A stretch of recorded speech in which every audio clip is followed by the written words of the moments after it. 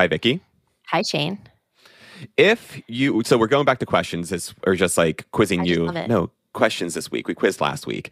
Yeah. If you could be a TV personality, what would you be, or who would you be? Oh, I I have feel no like I better want of to an have a daytime talk explanation. show. Ooh. I want to be Drew Barrymore.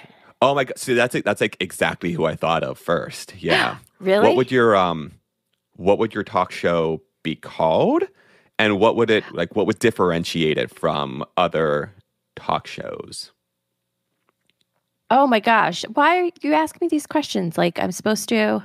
Because I was going to say I'm a journalist. Called? I am not a journalist. But I'm kind of a journalist. Like it's my job to ask questions and to interview people and to interrogate. Yeah, that's true. Okay, I guess it would be called something. Oh man, that's so hard. I want to have like a really good, thoughtful, smart name because now I feel like if I say it out loud, then this is going to be my show. I can't. Okay, well maybe we'll come back to it at the end of the episode. Okay. You think while we record the rest of this today. Mm-hmm. All right. Okay, I could do it. I don't. Again, in the tried and true tradition of creating these prompts and then not actually thinking about them for myself. But I don't know if I'd want to be on TV or even on video. I don't get as squeamish, I guess, as some people do about seeing themselves on on film, like lowercase film. But yeah, I actually like what I'm doing. I like being a podcast personality. That's weird to say. But I do kind of like it. I'd be on radio. I don't know if I'd be good at like live radio, but yeah, I don't know. I like talking about science with you, if that's kind of corny. Oh, it is corny. Okay, we're done.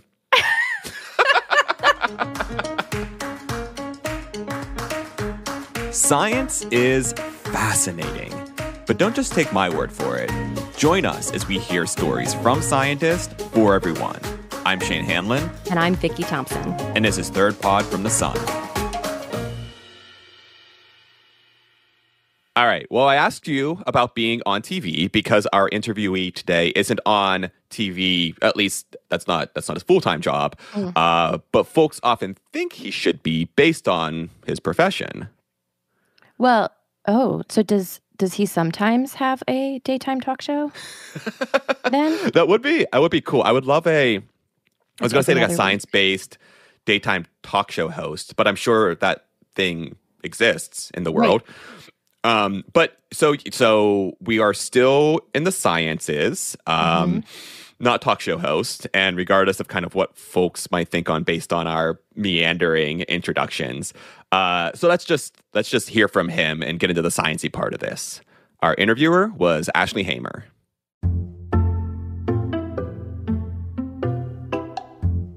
I'm Dr. Marshall Shepard. I'm the Georgia Athletic Association Distinguished Professor at the University of Georgia and the Director of the Atmospheric Sciences Program at the University of Georgia. Been there for about 15 years. I also host a podcast myself for the Weather Channel called Weather Geeks, and I'm a senior contributor to Forbes magazine as well. Yeah, so I was always that kid in the yard catching insects and down by creeks and streams looking at minnows and crawfish and those types of things. So was just always curious about what was going on around me. I was an only child, so I spent a lot of time, frankly, by myself out in the yard and just doing things to kind of entertain myself. So that's always been my story as a science-interested kid. I was particularly interested in being an entomologist until I got popped by a honeybee one day, catching them in my yard, and found out I was highly allergic to them. And so over time, I switched to my interest to a focus on weather and did a 6th grade science project on weather. And that's kind of how I got bitten, pun intended, by the weather bug. Amazing. Wait, how did that happen? I mean, going from bugs to weather, what? Yeah, because the 6th grade science project fair was coming up, and I said, I can't do my science project on bees anymore because they could kill me. And so I said, let's switch to weather. And so I made weather instruments from things we had around the house, started taking weather observations, and developed a little weather model for my community. And so it won the science fair. We've talked about this before, but remind me, because if I forget, everyone else probably forgets. What's a favorite science fair or memorable science fair experiment that stood out to you in your youth? Oh, yeah. So I think when we talked about it before, I talked about my balsa wood tower that needed to suspend weight. Yes. Okay. Yes. I think that's the only one I could remember. So if there was anything else, I don't remember. What's so interesting about this, because I do remember this discussion, we talked about like I would make bridges and things to hold up. But I remember 2 science fair experiments, and one was about sound and one was about magnets. But I'm sure that neither of them were interesting. Oh, okay. But I'm sure we did many, many more. And considering like me especially, I went on to be a quote unquote scientist. Maybe that says something about why I'm podcasting in my basement now instead of actually researching. Oh boy. But to get back to the interview, so here's actually the part of that interview that our, again, meandering prompt actually set up. When I tell people I'm a meteorologist, people immediately ask what channel I'm on or ask me what the forecast is tomorrow. Like, only 6 to 8% of meteorologists are TV meteorologists. There's a whole nother world of meteorologists at the National Weather Service and in private companies like Delta Airlines or energy companies or researchers in EPA, NASA, and so forth. And so that was the side of the house I was always most interested in. So I did not have any mentors that were telling me that, but I read a lot about Dr. George Washington Carver, who was a peanut scientist at Tuskegee Institute. And so he kind of inspired me on the research side. And so I just started doing my research and homework and said, okay, where's a good place I could go to college to study meteorology at that level? And so it turns out that Florida State University was one of the top programs, and it happened to be in the South. I'm from the Atlanta area, so. Nice. So you said George Washington Carver was kind of an inspiration. Were there people that you wished you had seen for inspiration? No, because as a young Black scientist, you just didn't see that, and so that's one of the challenges that I try to sort of overcome for others today. I mean, you just in the demographic that I come from, the socioeconomic culture that I come from, people weren't scientists. You didn't see scientists and particularly ones that look like me. So you had to I had to find a mentor through books in the library, reading about Dr. George Washington Carver. Now, I knew about him because my mother went to Tuskegee Institute herself. She was an alum. And so that's how I had been introduced to who he was. And then I just read a ton of books about him to sort of for my inspiration.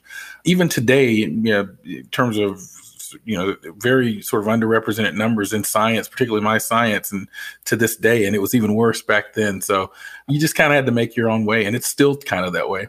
And so I just started doing the things I needed to do to make sure I could get into Florida State and to prosper in a meteorology program, because quiet as kept, meteorology is a lot of physics, fluid dynamics, calculus, and so forth, thermodynamics. And so you have to be really good at those topics. You have to take Calc 1, Calc 2, and Calc 3. You have to take a lot of physics, thermodynamics. And so you got to prepare yourself. So I started making sure I was going to be able to withstand the rigor of an atmospheric sciences degree, because even today I have kids that walk into my office saying, oh, I love clouds, or I want to storm chase, or I like hurricanes. And I was like, that's good, but that's not what meteorology really is in atmospheric sciences. But it is true that people just think we look at clouds or hold our finger up or something. I mean, the atmosphere is a fluid on a rotating body, so it's governed by the same fluid dynamics equations that govern any fluid flow. And so, it's a lot of thermodynamics and fluid dynamics and atmospheric physics and quantum physics, and the models that we use for weather prediction are solving the Navier-Stokes equation. So there are integration problems involving calculus. So it's actually one of the more quantitative sciences on a college campus, but people come in with their own biases of what they think it is. So, right. I mean, what kinds of things are you discovering in your research? I've been acknowledged with things like the Presidential Early Career Award at the White House, and for the AMS Landsberg Award for the work I've done on how urban environments, how cities impact weather, particularly thunderstorms and rainfall. So that's kind of what I'm known for in terms of my research. But I've also published something on hurricanes, something called the brown ocean effect, which is this idea that hurricanes can re-intensify or maintain their intensity when they move over land if the soil is wet, or if there's over a wetland or sort of a swampy region.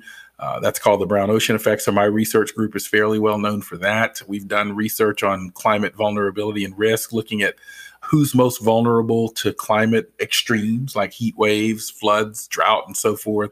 we have some new research going on right now looking at who's most vulnerable to or living in urban heat islands and why that has happened over the last few decades as well.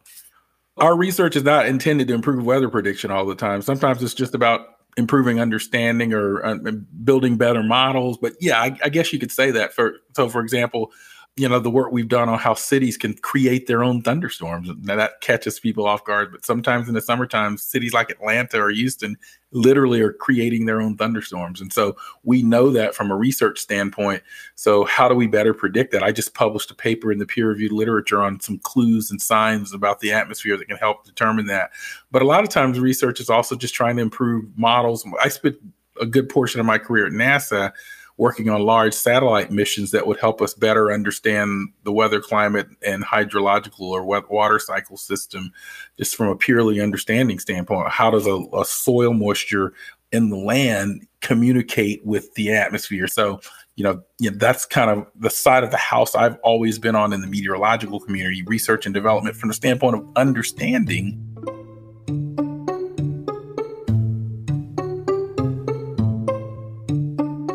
Vicky, did you know that cities could create their own thunderstorms? I did not know that, but I feel like it's one of those things that you just never ever think about, but it makes great sense. You can imagine the science behind it. Yeah, ditto. Does that make us, are we not curious people? Is that a bad thing? Should we be more curious? Oh, there's so many things to be curious about. We can't blame ourselves for not being curious about every single thing. Fair enough. Yeah. And frankly, I didn't know about this either. No. But to your point, yeah, when you start thinking about it, and it does kind of make sense. And Marshall, he talked a lot about the research he's done, including some of the stuff he just mentioned. But frankly, things for him weren't always that easy. I remember one of the things that was really interesting to me is I met my wife in grad school. And to get a PhD, you have to take something called your comprehensive exams. And so I remember one time being concerned that I was going to fail those because I was trying to date her. And so spending a lot of time going out on dates and things like that. But no, luckily I did pass those. I've been pretty blessed in the sense that I don't know that I've had major setbacks. You have setbacks in your career. For example, as a publishing scientist and professor, you submit research to peer-reviewed journals, and oftentimes they get rejected. And so every scientist at some point in their career has to get over this idea that, oh, wow, that research that I just submitted, I thought it was, really sound and methodologically appropriate and so forth. But then you got this anonymous group of experts that are saying, no, you did something wrong there. You didn't think about this. And so I think that's one of the biggest challenges for many early career scientists, including myself when I was younger.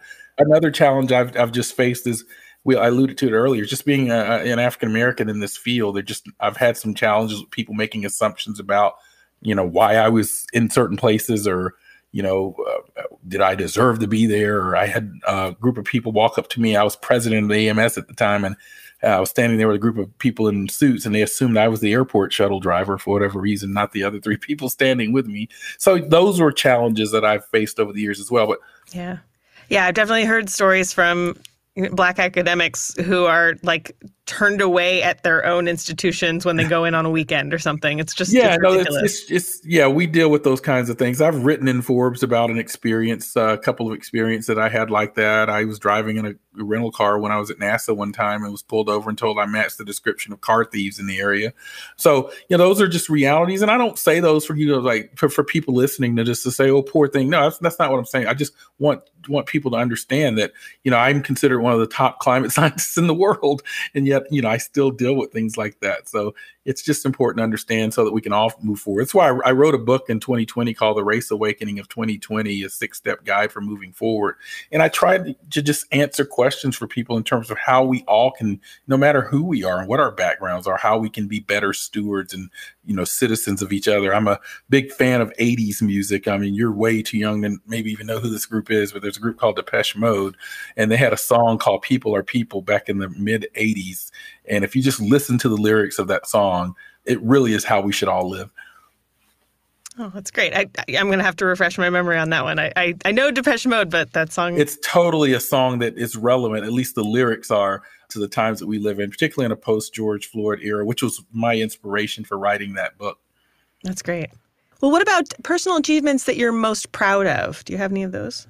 My family. My personal achievements I'm most proud of is the fact that I have a beautiful wife and 2 healthy kids that are doing well.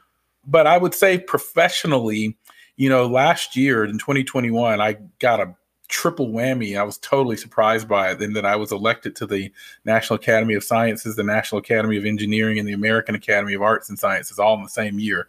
Now, most scientists, their entire career won't be elected to any of those. And I was elected to all 3. So that was stunning. And so that clearly is one of the pinnacle achievements of my career because, I wrote a Forbes article trying to explain to people perhaps that aren't in our field or in sciences what that means. I was like, that's basically like getting the Academy Award or a Grammy Award in music for sciences or engineering. So. Yeah. It's like the EGOT of science or something. Yes. Yeah. That's amazing.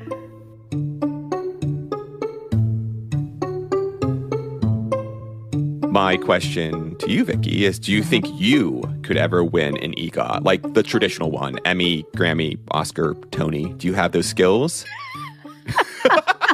I feel like, well, if they lowered the standards hugely, then maybe. I feel like... So what, Emmy show, Grammys music, Oscars movie, Tony is performance, like theater performance. Yeah.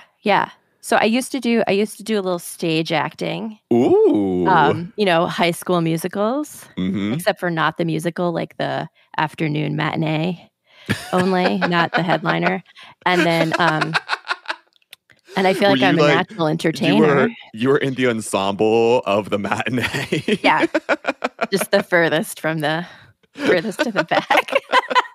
Yeah, I've done all of the things that one could require or all of these things. But yeah, for me, the answer is hard no. Hard no. One of the things that I've really starting to get more into is we're looking more at how urban heat islands, this fact that cities can tend to be warmer than surrounding rural areas, how, we're starting to do some things that are more sort of in the field, if you will, in terms of how these things are disproportionately affecting certain people living in them. We've already identified that there are certain marginalized groups that are disproportionately exposed to heat in cities. But something that I think that's going to be really exciting for me is we're starting to now explore something called thermal hydrological heat islands. We know that cities are warmer because of all the pavement and parking lots and things. But when it rains, that rain runs off on those hot surfaces and pavement into streams. And so you have this situation where this warm water, because of the city, is running off into streams, lakes, and the ecosystem, and is affecting the ecosystem because that water is warmer. So with this new line of research on these hydrological heat islands, that may actually get me closer to getting to streams and creeks, which is one of the things that I used to do quite a bit of as a kid, just go and hang out and play around those little streams and creeks.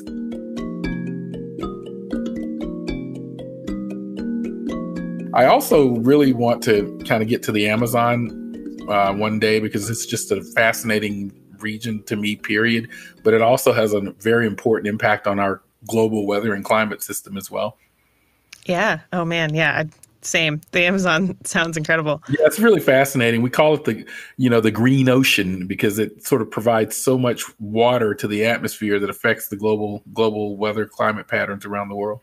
What do you see as one of the biggest challenges in science?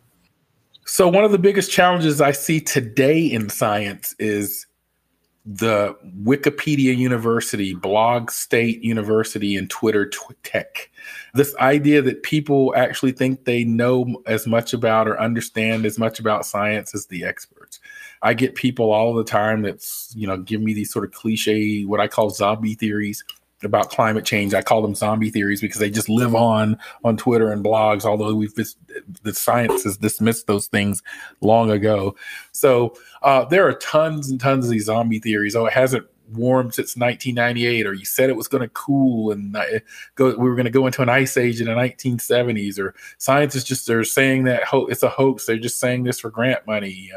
Or it's the solar cosmic rays from the sun or solar radiation from the sun that's causing. All of these things have been long refuted in the science. There are clear explanations for all of these zombie theories. I even have a TED Talk out there called Slaying the Climate Zombies, where I kind of deal with some of these. And then my more recent TED Talk is on 3 things that shape people's perceptions of science. So I invite the listeners to look up either of those TED Talks. There are also some really good websites out there, like skepticalscience.com or I think it's called realclimate.org, that actually are sites that will answer and sort of refute many of these zombie theories that are out there. I've heard them all in the Waffle House. I've heard them all at the highest levels, from the Waffle House to the White House. I testified before Congress. I've been at meetings at the White House. So there's really nothing that anyone can sort of say about sort of climate denialism or skepticism that I have not heard at this point. And the new thing that we're dealing with, just to kind of circle back to your question about challenges, is we're dealing with what we call climate delayism. This idea that you've seen the sort of narrative evolved to climate change is not real, to okay, maybe it's real, but it's not that bad, to now climate delayism, which is where certain groups are attacking the solutions and sort of trying to delay action on the solutions that we know need to take place to sort of beat back the climate crisis. Yeah, that's not one that I've heard. Yeah. But I mean, climate delayism. I was just invited to the White House about 3 or 4 weeks ago for a special conference among 18 or so scientists to talk about how we can overcome climate delayism. I think the Earth is showing us that climate is changing, and our weather and sea level and ice, Arctic ice, and agricultural productivity, all the things that affect our, what I call kitchen table issues in our homes. I like polar bears. They're cute, but this is not about polar bears for me. This is about food productivity and water supply and national security and our economy, things that are happening right now, not happening to polar bears, not happening in the year 2080. So those are messages that I've tried to convey when we talk about climate change. And so we know that these things are happening. And I firmly believe we need an Apollo or Manhattan Project level effort on climate in the same way we tackle those problems, because it's here and now, it's impacting us, and it's likely only going to amplify.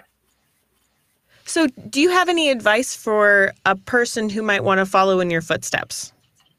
Be sure to be skillful at writing, speaking, persuasive arguments. These skills that you may not necessarily attribute with being a scientist, because we have to move the science out of the ivory tower into the policy space, into sort of practitioner space, and so forth. So that's some of the biggest advice I would give today. And also be versatile. Don't sort of be very narrow. I think we are in an era of interdisciplinary science. Though I study weather and climate, I work with geographers and epidemiologists and hydrologists, social scientists that are trying to understand how people perceive risk and weather communication.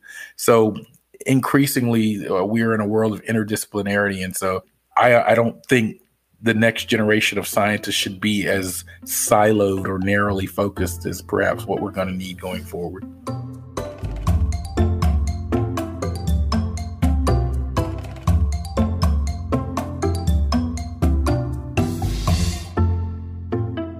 All right, Vicki, bringing everything back around to the beginning, have you thought about what your daytime talk show would be called? Yes, I have, but I feel like I need a marketing team to think it out with me. So I have the first idea that we might put on the dry erase board, and then we can brainstorm it. You're really burning the lead here. What? You're burning the lead. That's my habit. So something about synapse. I feel like the space in between thoughts would be the theme of my talk show. Would it be about science? Oh, no, that's why I feel like it needs more. Maybe it could be. There could be a science segment. I love that you would have a sciencey name that would have nothing to do with science. I feel like a marketing department would either love this or just be like, Vicki, what are you doing? Get out of here. What is going on here? I'm taking your show away from you. Well, just something that would convey the space between thoughts where, that kind of... I mean, it's very Saved. clever. I do. I'm Thanks. giving you crap for it, but no, that's quite lovely. Yeah. Maybe we'll end up doing. Maybe we'll have a special episode where you're in the lead, and we can have you have your title, and we can just Oh treat my it like gosh. a audio version of a talk show. I love the fear in your eyes right now. I feel like my thoughts are so disconnected sometimes that I would need to like draw a map that people could clutch while they listen so that they wouldn't feel completely lost. It's why it's why we edit this podcast, Vicky, for you and me both, and for all of our listeners. Oh man. So with that is all from Third Pod from the Sun. Special thanks to Ashely Hamer for conducting the interviews and to NASA for sponsoring the series. This episode was produced by Zoe Swiss and me, with audio engineering from Collin Warren, artwork by Karen Romano Young. We'd love to hear your thoughts, so please rate and review us, and you can find new episodes in your favorite podcasting app or at thirdpodfromthesun.com. Thanks all, and we'll see you next week.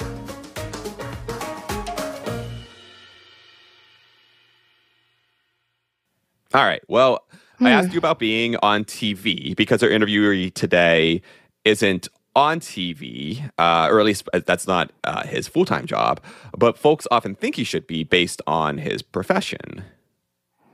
Oh, okay. So obviously in the science, might be on TV, sometimes on TV, maybe a meteorologist. All right, Vicky, you're not actually supposed to like guess it. We need to do this again. Oh, come on. No, because he like that's. Because I want to say. Oh, because What do you want to say? that's What do you hidden. want to say? Because I want to say, because I immediately am thinking about Mr. Wizard. No, he's always on TV. Was always Bill Nye. Do you know Mr. Wizard? I don't know Mr. Wizard. Are you kidding? I Who's guess Mr. I am Wizard? older than you. It's okay. It's just another thing for you to Google. This episode's just going to be outtakes. We're Oh just my going to gosh. do. I can't Who's Mr. believe- Wizard? He was like Bill Nye before Bill Nye I mean, Bill Nye's pretty old. in age. And just to be but- clear, we joke about age. You're like only what, like a couple years older than me? Like we're not generationally I'm like split. barely older than you. Yeah. Yeah. Mr. Wizard. Oh, yeah. Oh, okay. Yes. These are black and white pictures. He was. You're just older in spirit than What I is am. happening? Mr. Oh. Wizard. Oh, yeah. It was like from 1951 to 1965. He was a TV Bill Nye. Okay.